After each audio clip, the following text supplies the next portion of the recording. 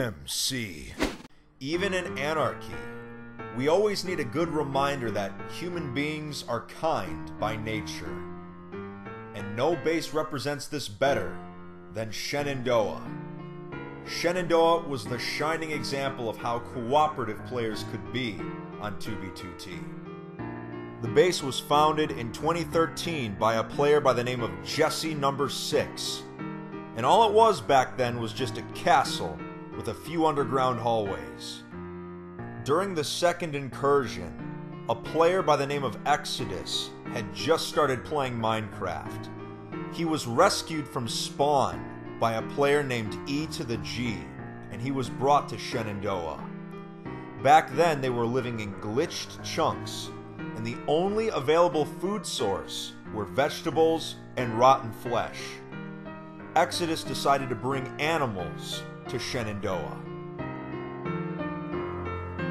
And from there, the base grew. More and more players began to call Shenandoah their home. But they had to be very careful to keep their base a secret. This was still anarchy, after all.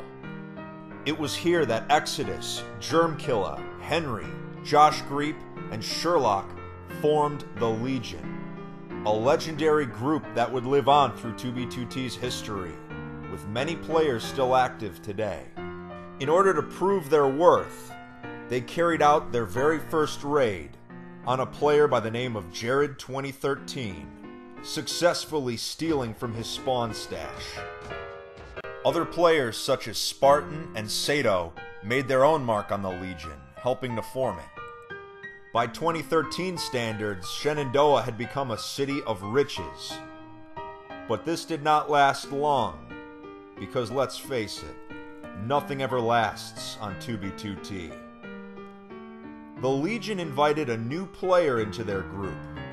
This new player's name was Jacob Agrat, and at first he seemed like a normal new player. But over time, he started acting crazy. Very sporadic, unusual outbursts. And pretty soon, he was using the coordinates of Shenandoah as bargaining with griefers. The entire base was eventually discovered. Even with legendary player Pyrobite coming to defend the city, it wasn't enough, and the city of Shenandoah would eventually fall.